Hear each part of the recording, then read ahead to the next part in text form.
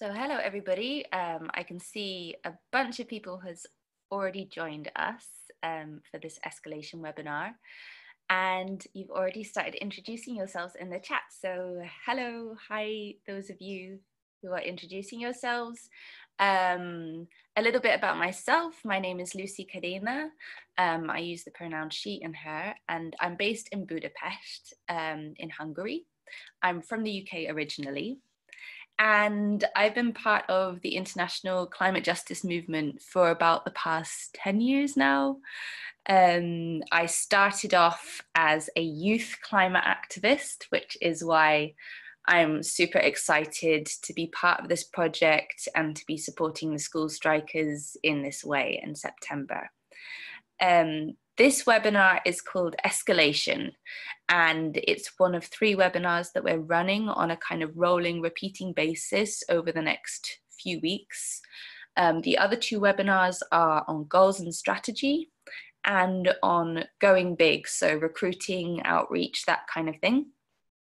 And these webinars are designed really to be taken in any order, so don't worry if this is your 2nd webinar that you joined or your 3rd. They can be taken in any order. They all kind of overlap, and they're designed to be kind of complementary in that way. So I want to say hello to those of you who are introducing yourselves in the chat. So hi Grace, hi Georgie, hi Yoko, hello Arvind, Bethany, Neil, Johnny, Sarah, and I can see there's some people who have joined the other webinars before, so welcome back to you. You'll notice that you're on mute at the moment, and you will be muted for the duration of this call. But don't worry, there is going to be a chance to come off mute during parts of the call for the discussion. And I'm going to run you through some of the kind of tools that we're going to use with Zoom today. So some of you might be familiar with Zoom, some of you may not be, but hopefully it's going to be pretty simple. So a lot of you have already discovered the chat box. So that's probably our most used Zoom tool. And we're asking you to type in your introductions, which everyone is doing. So that's just also to get you practicing using that chat box. And you can use the chat box at any point during this webinar to communicate with me, with any of the other participants. Just one thing to make sure is that when you are sending a message in the chat, there's a little blue drop-down menu, and you can choose who you're sending the message to. And we would recommend you put it to all panelists and attendees, because that means that everybody's going to be able to see your message. What we're going to use is the question and answer box, the Q&A.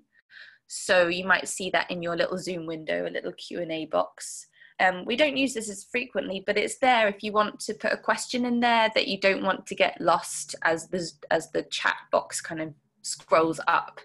So we'll try and answer your question live if we can, or we'll save these questions to the question and answer session at the end. There's also a tool which is raise hand. So you'll see this little hand signal. And so during the webinar, there might be times when I ask people to share, I invite you to come off the mic. So if you'd like to share in that way, if you'd like to speak, then do raise your hand and I'll take you off mute. And another tool that we'll be using is the poll, but you won't be able to see that in your Zoom window yet. You'll see that when it pops up when I launch a poll.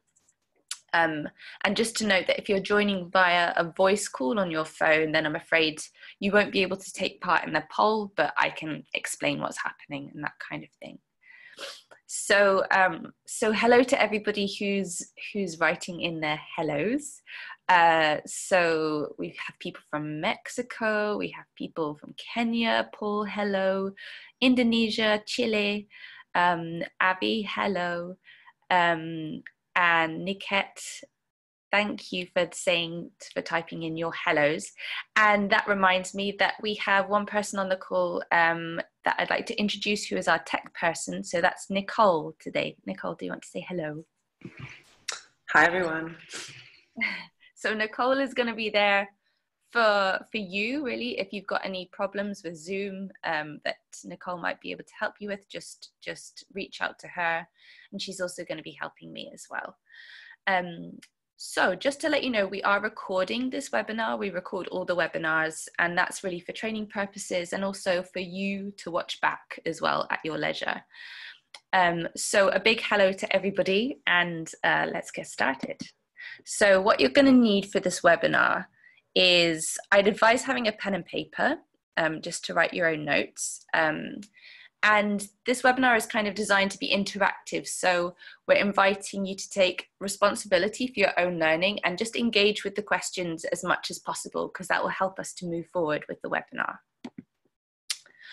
So the agenda today is, first of all, we're going to talk about why disruptive action, why a strike.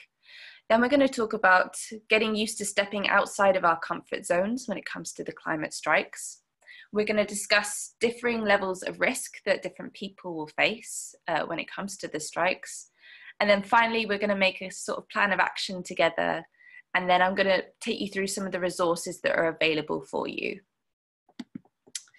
So I'm going to kick off now with a poll. So, as I mentioned, if you're joining by voice call, I'm afraid you won't be able to see this, but everybody else should have just seen a box kind of pop up on your screen. And what we're asking in this poll, you can start filling it in straight away. It's just for us to get an idea of the experience level on this call and who's in our sort of virtual room. So we're asking, have you been involved in a climate action event before? So no, or yeah, 1, maybe 2, or I'm a regular activist, I do this all the time kind of thing. And then, are you connected up with other local activists? So again, it's a multiple choice. Yes, I'm involved in a local climate action group, or there's a group locally, I'm not involved yet, or there isn't a group, I want to start one, or I don't want to be part of a group, that's also an option. Those of you, I can see all of the responses coming in fast. You can't see this, but I can see it. But I'm going to give you another 5 seconds to fill that out. So 5, 4, 3, 2, 1. Okay. So I'll just share the results there with you. And thanks, Georgie, for taking part through the chat as well. It's good to see answers and get to know who's here. And it looks like almost half of you are complete newbies here. So it's going to be your first time taking action in September, which is super, super exciting. And I want to extend a very warm welcome to you. We have a few regular activists and some people who have taken action before. So a bit of a mix there. We have most people by a small margin know that there's a group locally or are involved in a climate action group already. And a few people would like to start one, which is quite exciting. So thanks for taking part in the poll. Sorry that you can't see the poll, Georgie. I'm not sure why not, but yes, I'm sorry about that. It should have popped up on your screen. So we're going to first of all talk about why disruption. We're going to start with the basics. What is going to make the global climate strike different to previous days of action? So why a strike? And I'd like you to start off by imagining a little scenario. So we're asking, what if Greta had taken, so Greta Thunberg, our friend who's sailing to New York at the moment, what if Greta had taken action on Saturdays instead of Fridays? So instead of going on strike and from school and sitting outside Parliament on Fridays, what if she'd done that on Saturdays? So I'd like you to pull up the chat box and just put your thoughts in there, the first thing that comes into your head. How would it have been different? So Grace, absolutely, not as much attention. Great answer, Georgie. It would have been easy to ignore. I think that's really it. Would not have been impactful. There's no school on Saturdays, less visibility, less impact. Yeah, so I think we're all agreed that it wouldn't have been disruptive. It wouldn't have had the same kind of impact that it has had. And actually, we don't really have to imagine, because we've been doing climate marches on weekends for years. So it's about 10 years since 350.org organized the first global day of climate action. And of course, there are reasons for this, right? Okay, so it's more accessible to people to hold something like that on a weekend. More people are more likely to show up, and that's a reasonable assumption. But as you've all said, you know, that makes it easier to ignore, right? So now young people are actually asking us to strike. And strikes are disruptive. They're disruptive to businesses, to education, to industry, to the economy. And so this is really what's led to escalated attention on the climate movement this year. So I want to give a nice quote here from Martin Luther King, which goes that non-violent direct action seeks to create such a crisis and foster such a tension that a community which has constantly refused to negotiate is forced to confront the issue. It seeks to dramatize the issue so it can no longer be ignored. And of course, Martin Luther King wasn't talking about climate change, right? But this is really pretty familiar. So we know that climate change is a crisis, but it's not being treated as such by most governments, and particularly not those in the global north. So by interrupting our systems, as Extinction Rebellion, Fridays for Future, the school strikes have done, just as many, many movements have done over the years, they've recreated a crisis on the ground in practical terms. And in this way, those in power are forced to confront the issue. Another quote here from Srđan Popović from the time of the Serbian uprising, and this successfully led to regime change in 2000. And the quote goes, "By themselves, rulers cannot collect taxes, enforce repressive laws and regulations, keep trains running on time, prepare national budgets, direct traffic, manage ports, print money, repair roads, keep food supplied to the markets, make steel, build rockets, train the police and the army, issue postage stamps, or even milk a cow."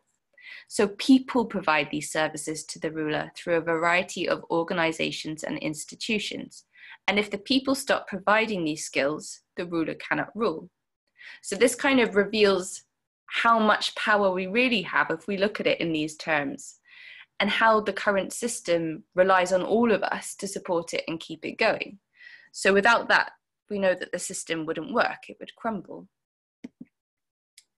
So what's interesting about a strike, going on strike in this way, is that you're kind of interrupting two systems, right? You're disrupting the system that you're leaving, so your workplace or your school, and then you're also disrupting the place where you're heading to gather. So it might be a street or a town square. So in that sense, you know, there's two sites of disruption, and there's also two communities of solidarity. So there's your colleagues and fellow students, and then there's the other protesters that you're joining. So my question to you now is, thinking about your context and your plans for your climate strike, where are you going to be striking from? So it might be a workplace, it might be school, but give us a bit of information. So the type of workplace or school, the number of people there. So start typing into the chat now, where are you going to be striking from?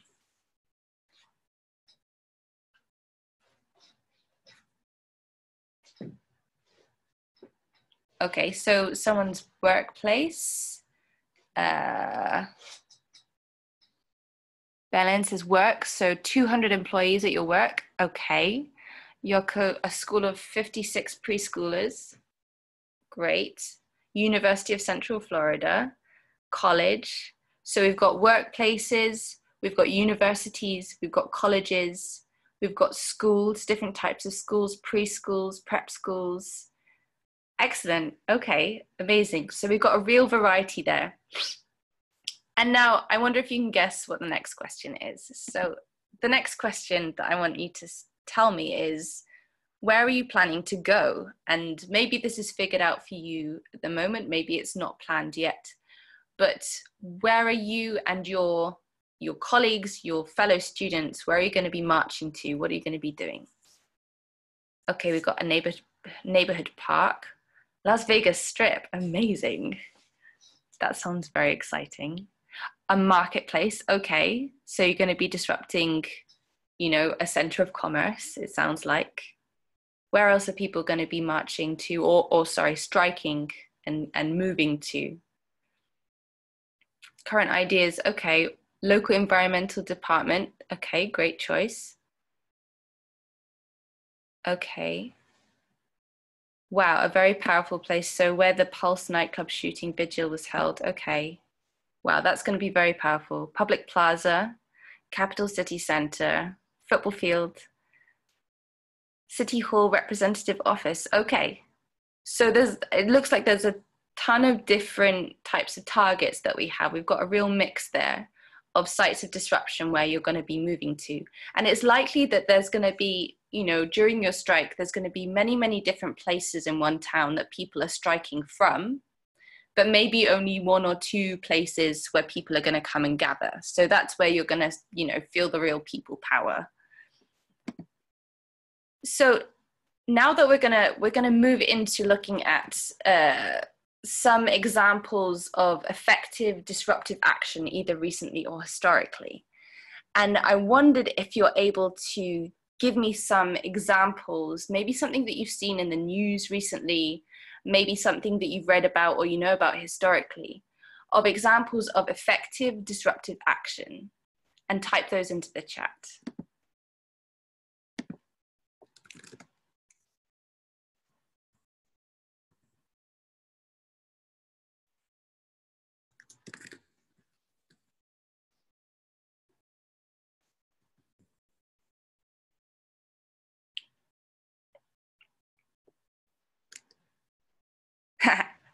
Arvind, you're eagle-eyed. You've seen everything on the next slide. I thought that I backtracked quick enough so you couldn't see it. So, okay, we've got Extinction Rebellion in London. Great, okay, that's a really good example. Blocking streets and airports, as in Hong Kong. Okay, so I think Hong Kong is really on everybody's mind at the moment. Belen, yeah, Greta did that alone. She disrupted and was successful doing her disruption alone.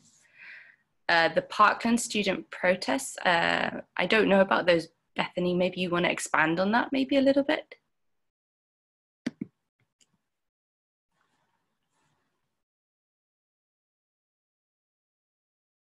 Okay, so we've had some examples. Okay, oh, after the Parkland school shooting. Okay, I understand. The March for Our Lives against the guns protests. Yeah, they've been incredibly effective, powerful, gaining media attention, absolutely, and disruptive as well. So we have a few examples. I mean, we've been crowdsourcing these different examples from the different webinars we've been holding. So a few other ideas that people had, of course, we have the protests in Hong Kong, the Yellow Vest movement in France, Extinction Rebellion, again, sit-ins, blocking oil rigs. And we have some more examples of, for example, strikes and people withdrawing their labor. So, you know, a recent example of this is Italian dock workers who refused to allow Saudi ships with weapons in protest of what's going on in Yemen. We've had economic boycotts. So, for example, the South African boycott, the boycott of South African goods to end apartheid in South Africa. Toppling of statues. So, for example, those iconic images that came out of Iraq. The kayak activists who are very close to our hearts. So a group of, you know, people in kayaks basically blocking oil rigs. We've had some great examples of disruption from Black Lives Matter who've been blocking highways, bridges, stopping deportation flights, that kind of thing. And then on a sort of another scale, we've seen sustained civil disobedience, movements of civil disobedience, which have led to actual real regime change in the Philippines, for example, in 1986, and in Serbia in the year 2000. So I think one of the kind of takeaways from this is that these examples have been very successful. And many people think that, protesters choose non-violent disruption, civil disobedience, or strikes to be troublemakers, to be the most radical ones, or they choose it because it's the moral choice or the more principled choice, or they choose it because they're fed up of everything else. And these are all valid reasons, but actually one of the main reasons people choose disruption is because it works. And it often works where other tactics have failed, and it's been proven to be a highly effective strategy for bringing about lasting change at scale, and perhaps even the most effective strategy. So we're changing the way that we're approaching climate activism to better reflect the urgency and the scale of the crisis. And this also means that we're trying to create a new normal in climate activism, one which is going to shift public perception of the scale of the crisis and hopefully encourage more people to be supportive of our demands. So here's another kind of scenario that I'd like you to imagine. Imagine that you're in a crowded restaurant and a fire alarm goes off, and the servers keep serving drinks and people keep chatting and eating as normal. It's likely that you're going to copy them, right? You're going to shrug and continue as you are. But then imagine that someone comes in and says, this is an emergency, there's a fire, everyone needs to evacuate. And then the first table stands up to leave. Everyone's likely to follow, right? So with the climate strikes, we are those people demonstrating the urgency, and we're hoping that people follow us. So now we're going to explore a little bit more about what it means to go on strike from work or from school and to take to the streets, and what this might look like for different people in different contexts. So I'm going to launch another poll now. Here we go. This is hopefully going to pop up on all your screens. And we want to know now, how comfortable or prepared do you think people in your workplace or school are to take action? So do you think they're already engaged and ready? Do you have an idea of some colleagues or fellow students who you think are going to be into this and helping you to make it happen?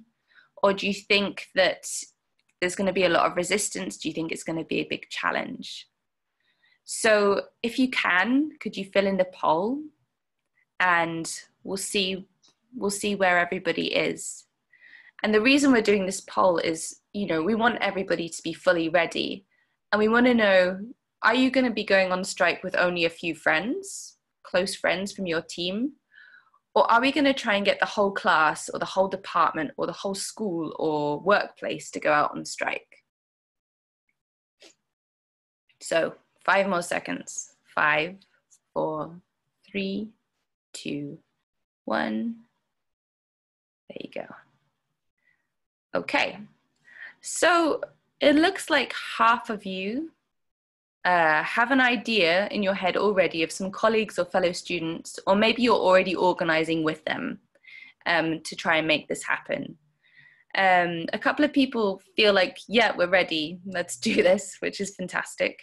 And there's some people who feel like it's going to be a challenge, and that's okay. We're going to talk about that on this webinar and on the other webinars as well. So we're going to have a little brainstorm now, and it's time to get that pen and paper you fetched at the beginning of the webinar.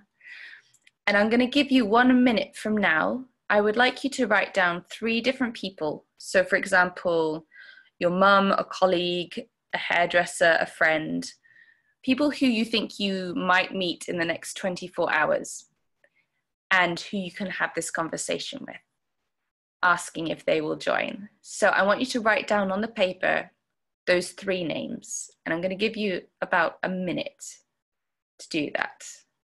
So start writing now.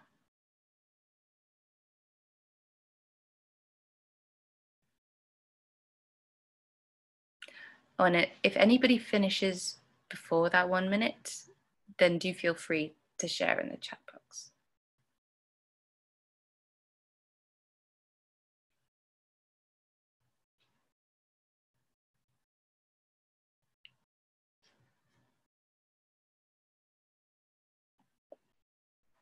Okay, so hopefully all of you have 3 names down on your piece of paper.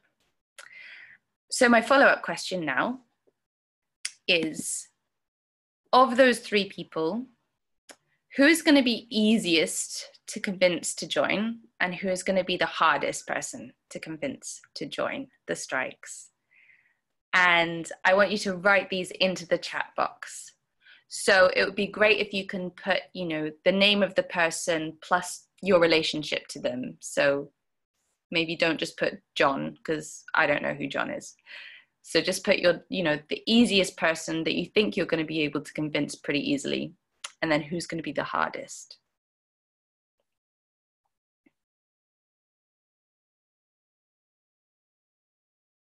Okay, so Rena, is that person who's running for city council, are they going to be the easiest person to convince to join, do you think?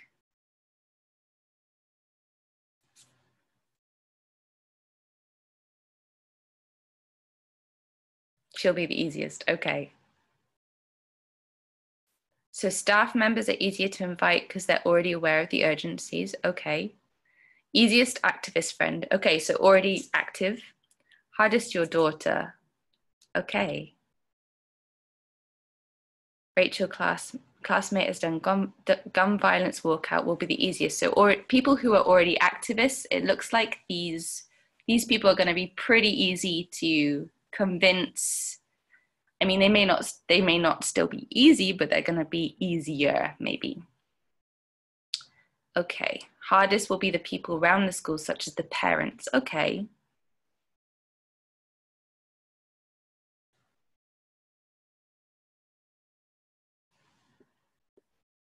Okay, so for those people who for whom it's going to be hard, I'm hoping that you're going to ask them anyway, and try and think about the reasons as well why you think it's going to be hard to convince them, because actually some of those reasons may not exist.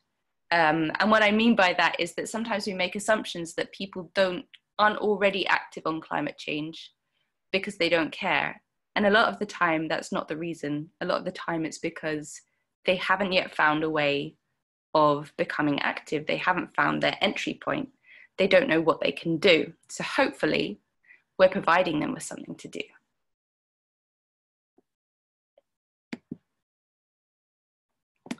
So we're going to look at some of the barriers that might prevent these people from participating in a strike. And I think that we've already surfaced a few of those barriers. So, for example, one of the barriers is that,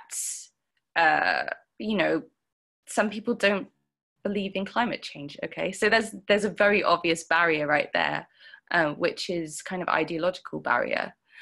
And Belen said, some colleagues are scared, okay, scared to take the time to strike. So what might they be scared of? What might be the barrier? So I want you to think about these people who might be holding back from taking part in the strikes. What are those barriers holding them back? And maybe you can type into the chat some answers. Maybe you've thought about this.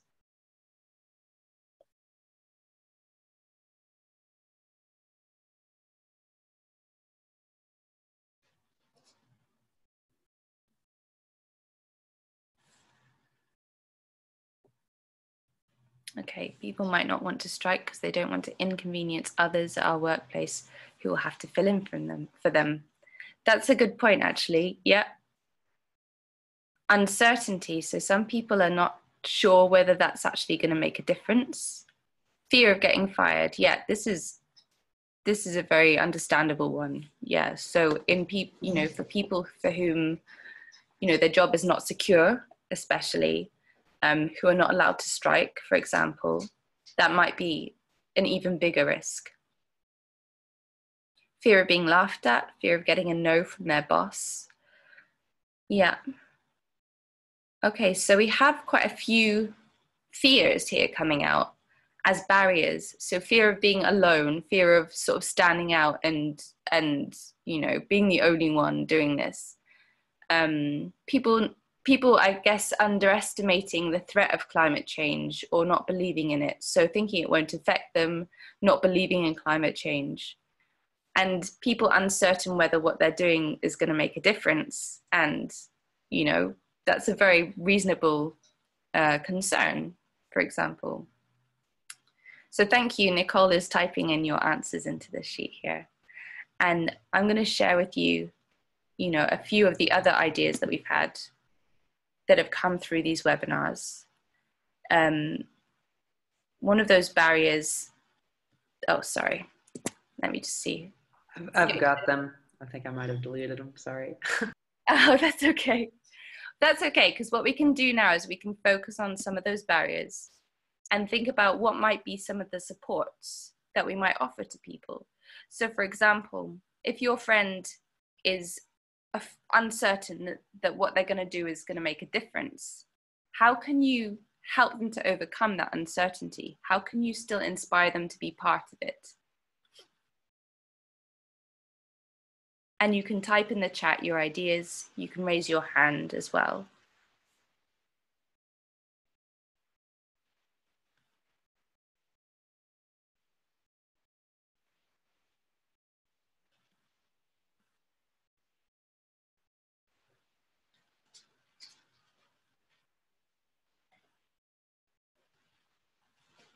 Let me see if we have some of our supports here. Yeah. Okay, so Georgie says, yeah, let's point to examples. So Greta, the Yellow Vest, civil rights movement. So this is one of the reasons we started off with this kind of brainstorm, thinking about all of these really effective, disruptive actions that have happened, that have been incredibly successful, and showing that this is a strategy that the climate movement until this year maybe, or last year, hasn't really employed at scale. And this is why it's going to work. Inspire people to be a part of it because of their lives and the lives of their children, absolutely. So I think that we have these kind of ideas about how to start these conversations and how to remove some of those barriers. Some of the ideas that we came up with as well are, so for example, we've listed some of these barriers, and there's some examples that we came up with earlier throughout the course of these webinars about, you know, some of you have like alluded to this financial risk, the job security risk. So what are the kind of things that we can put in place for people to kind of feel like that's a risk they can overcome? So for example, solidarity funds might be something that you might want to employ. This idea that you can't make a difference. Well, we've got all these examples of historical change that have used this strategy that we're employing and have brought about lasting change. This kind of fear of being alone, you know, why don't we set up affinity groups or buddy pairs?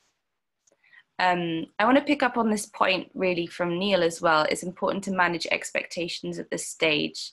The gathering can help grow a movement for eventual direct action, even if it doesn't cause immediate policy changes. I think that's a really good point, Neil.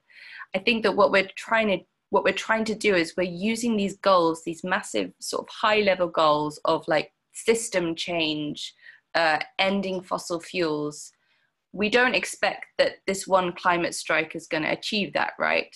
But what it is going to do by using these sort of motivational movement building objectives, we're going to get the masses out. We're going to be able to cause disruption in a way which is going to catapult the issue onto the agenda of those people who can do something about it. So I think that's a really good point. Thank you, Neil. So moving on, I mean, we've already started to touch on this when we talked about people, you know, facing a financial barrier and that kind of thing.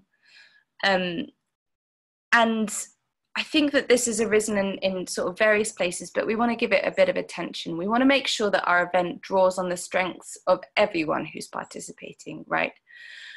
But we know that people in certain communities experience a different level of risk and different barriers, and maybe, you know, more substantial barriers to participating in certain strikes or protests.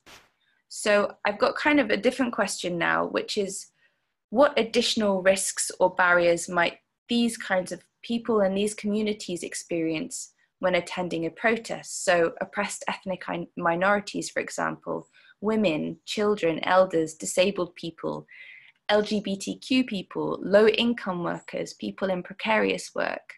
What are those sort of additional risks or additional levels of risk that they might face, or barriers that they might face when they're wanting to participate in this kind of protest event?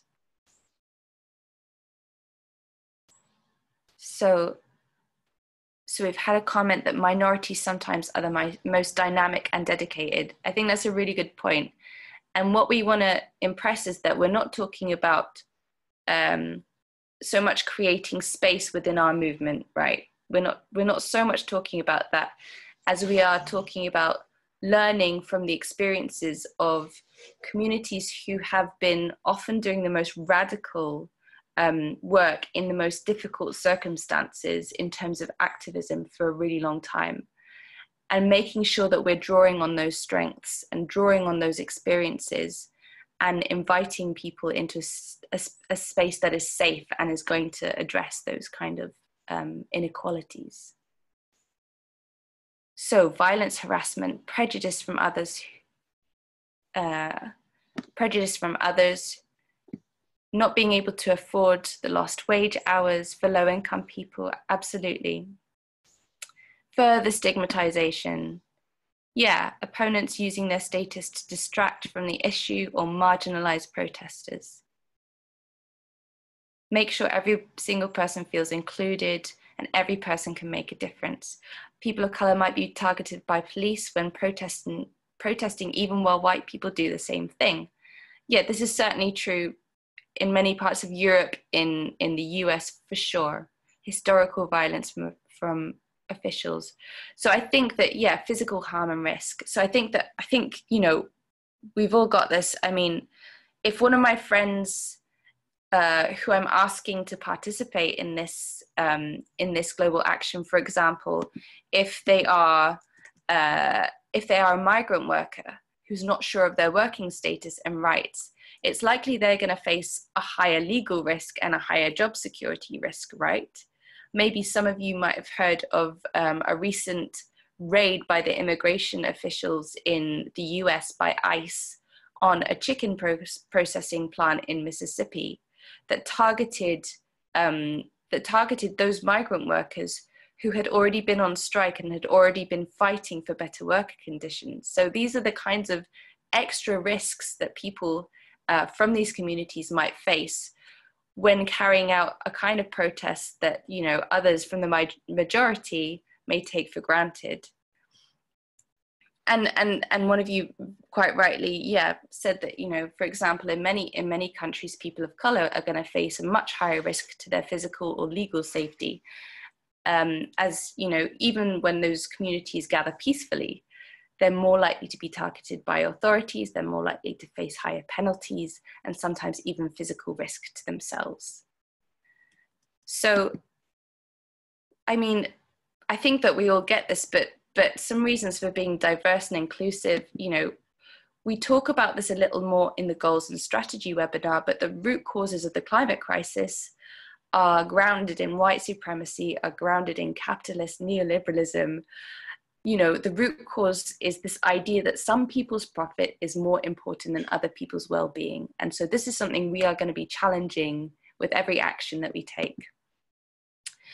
Also, recognizing that in a state of emergency, we do risk further marginalizing or scapegoating certain communities, stripping them of their rights, and we need to practice solidarity in every action that we take.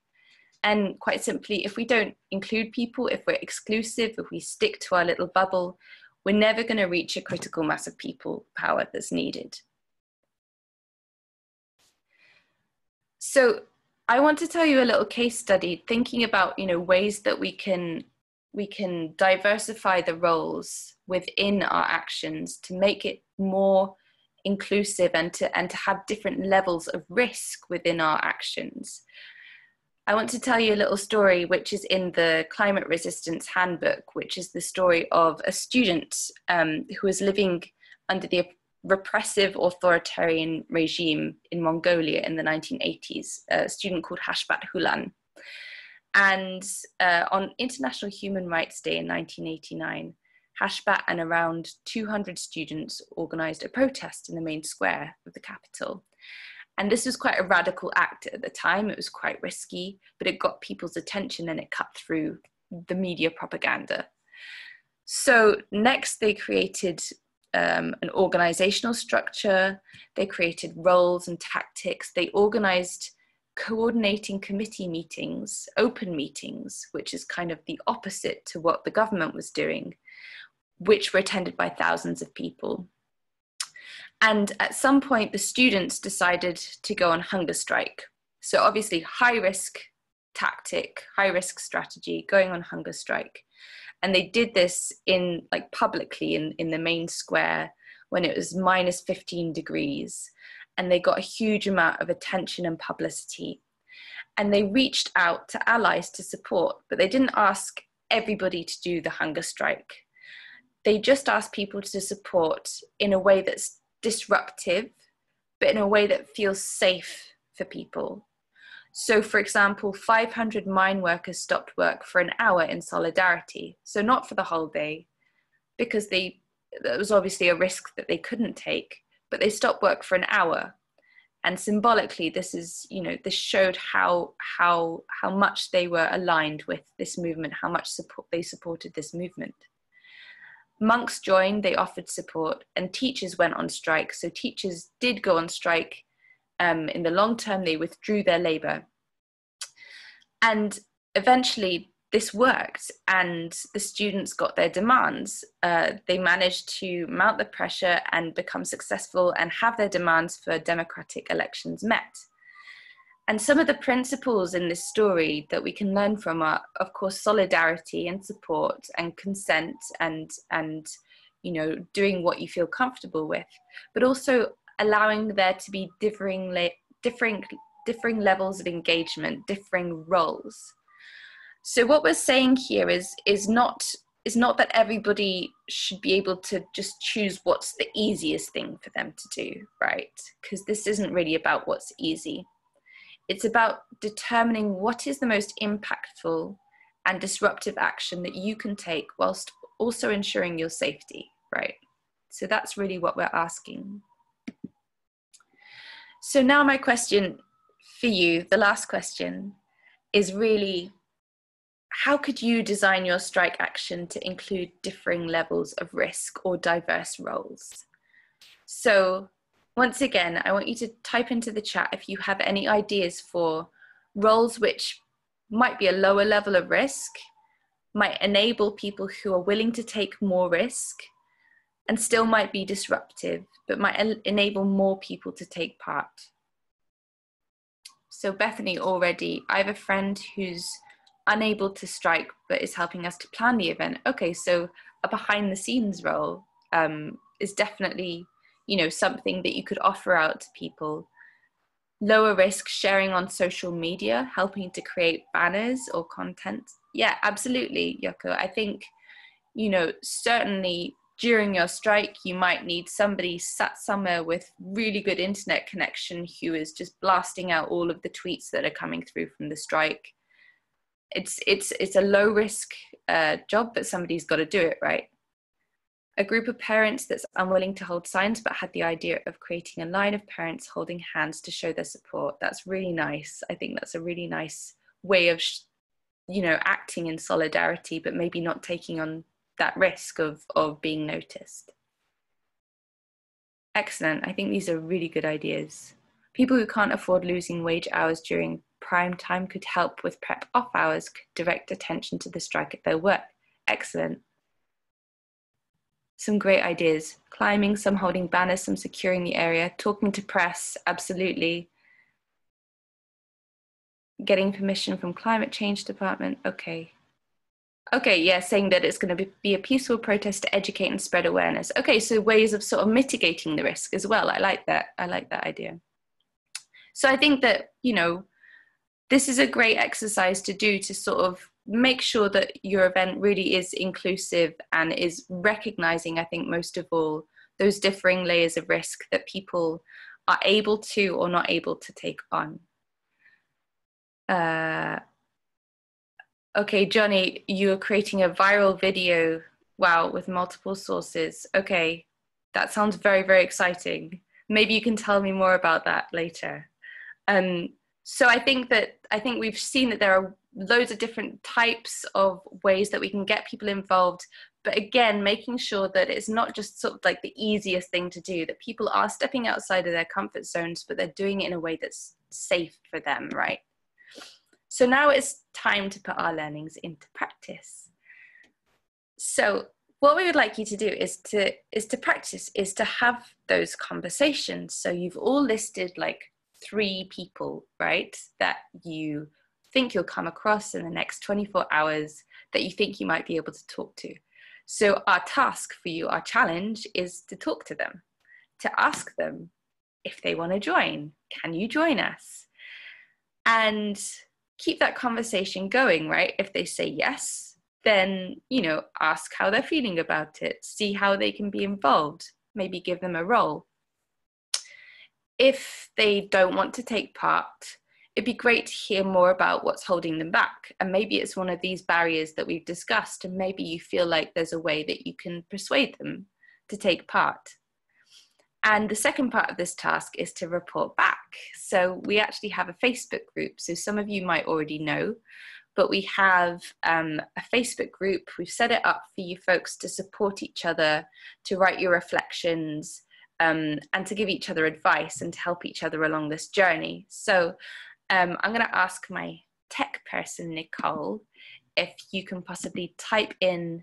There you go. So the link to the Facebook group is in the chat box now. You can already click on it. You can already request to join. I will approve your request. And really, this group is for you. So to share your learnings and to ask each other questions. If you don't have a Facebook account, you can also report back to me via email. And that's my email there, lucy.cadena@350.org. And so I want to spend a bit of time just going through some of the resources that are available to you during this time and make sure that you have the support you need. So the first, obviously, is the climatestrike.net, globalclimatestrike.net website. Hopefully you're all kind of familiar. Maybe some of you have used this to register for this webinar. But I wanted to draw your attention to some of these resources, and we're adding resources all the time. We're updating this website all the time. So there's a really, really useful frequently asked questions there, which has got most of the information you're really going to need to know about the context of the global climate strikes, what's planned in different places. And there's a super little nifty map there with new events cropping up all the time. So you can find one near you, join up with a group near you if there is, or start your own. There's some really nice posters and stickers here, loads of promotion materials, which you can use on social media or even off social media. So if you can print out some of these are super great. I want to show you some of these like closed signs. So you can print these off. These are like little stickers, and you can put them on your workplace door, or your office building or your university, or stick them all over town. And they're just really cool, and they'll help to get a lot of attention. So there's tons of different resources here on this website for you. Another great resource that I want to draw your attention to is the Climate Resistance Handbook, which is a handbook that we've been drawing from for these webinars, for these trainings. And there's a link there to it. And this is actually a free resource, so you can scroll down and you can download your free copy as a PDF. And it's written by Daniel Hunter with a foreword by Greta Thunberg. It's really great. And this whole website as well, trainings.350.org, it's got tons and tons of resources to help you out. So it's worth having a little look through there. And of course, you can contact me at any time, lucy.cadena@350.org. And if that's too long to remember, just help@350.org, and that will get you through to me. So I want to leave the space for any questions that we have. oh, Melissa said, please type these links. So I wonder if, Nicole, are you able to type those links into the chat so that people have them there and can copy them? Just to let you know that you'll also get an email after this webinar from me. And we'll have all of these links in there. So, so you'll be able to look at them from there. It's also going to remind you to register for the other topics if you haven't already. It's going to remind you of the Facebook group. And it's also going to ask you if you've got any feedback, which we are always very, very grateful for. And just also to mention, there's going to be a survey that will pop up after this webinar, which is, of course, completely optional, but it's going to help us monitor our progress in building a powerful, diverse movement. So we'd be really grateful if you can fill that out as well. So yeah, so let's take some questions. We have a few minutes now at the end. I'm going to check and see if there's anything in the Q&A box. Okay, so Carl asks, is it important that a person strikes from work? So what if the person can take a day off or use paid holiday to attend? So I think, Carl, I think this is, it's a really good question. And I think that it's all about, again, looking at different levels of risk and what you are comfortable with, what is safe for you. So obviously we are recommending that as many people as possible do strike from work, because that's really what's gonna cause that kind of shutdown effect. That's what's gonna really disrupt the economy, industry, businesses, schools, that kind of thing. But again, it's about those differing layers of risk. And those differing kind of barriers that people have. There are other ways, and there on the website, there are lots of different kind of ways that people can contribute to the strikes. So for example, maybe you still work that day, but you hold a workshop on the climate strikes, on climate action, for example. If you're a teacher, maybe you can do this as well. You know, you can use that day not to do schoolwork, but actually to hold these kind of trainings, that kind of thing. So there's a question from Rena, which is how to motivate people in a small city or school to join the protests, especially when you don't know the host.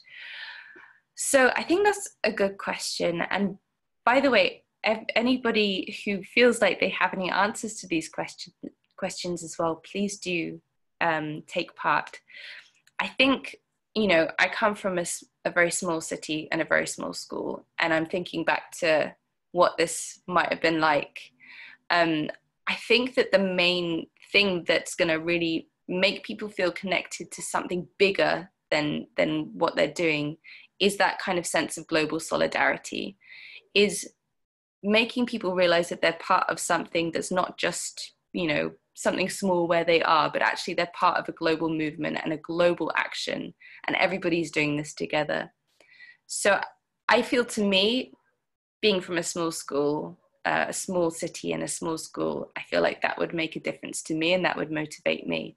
And if you can think of ways to integrate that sense of global solidarity and that sense of it being a global moment into your action, I think that would really make it a bit more powerful for people. We've got a question from Yoko. Could you recommend certain policy changes that can be used as a guideline and reference to make a city carbon free? I don't know if I have any, because they are so circumstantial and context specific that I don't know whether I could recommend one sweeping policy recommendation. However, Yoko, I would really recommend that you come to our training on goals and strategy, because that's where we're going to delve a lot more deeply into these questions of aims and policy changes and recommendations, both at, you know, at the global level, at the national level, and at the local level. So I think if you can join us there, that would be really helpful. And I'm just checking. So Melissa says, our local elementary school principal is holding an assembly prior to each strike to teach kids about the climate crisis. She's pledged to allow students, teachers, and parents to go on strike if they choose. That's fantastic. We need way more principals like that. That's amazing. So Oh, Nicole, did you want to say something? No. No. Just um, wanted to show my face. and Johnny's telling us about his viral video to reach over 100 million people, and wondering if I can be put in contact with higher up. Okay, Johnny, I'm going to talk to you after this. Okay, let's chat after this webinar and talk about this viral video. And one question from Melissa: is there a list of scientists, professors, CEOs, companies? Would be nice to send to other professors, etc., to say, look who's in, you're not alone. That's a fantastic question, actually, Melissa. I'm not sure if we have on the website that list. What we certainly do have on the website is a big list of the supporting organizations. So there's a bunch of international partners. So there's like trade unions, there's lots of NGOs, there's kind of a real diversity of different partners. And that's kind of also down at the more specific regional level. There's look, all these many partners. In terms of who's in, I mean, I think that there are a few kind of open letters that have been sent around the kind of school strikes, supporting the strikes. And so I don't have a list to hand, but I know that there are some kind of supportive letters with like a list of different professors and things like that. So I think that's a really great question, Melissa. And I will suggest to the team that we get some kind of list together like that. Okay, so I think that I've answered all the questions, and unless there are any more questions, I think that I'm going to say a big thank you to everybody for joining. And don't forget, you can get into contact with me at any point if you have any questions. Let us know how you get on in the Facebook group with talking to your 3 people. And don't forget to sign up and register for the other webinars in this series, because it would be great for you all to carry on, because some of the questions that you've come up with, we're going to tackle in the other sessions as well. So a big thank you for joining, for everybody. And if you're looking for how to leave the call, for those of you not familiar with Zoom, there's like a little leave webinar sign somewhere here. So thank you, everybody, and see you on the next training.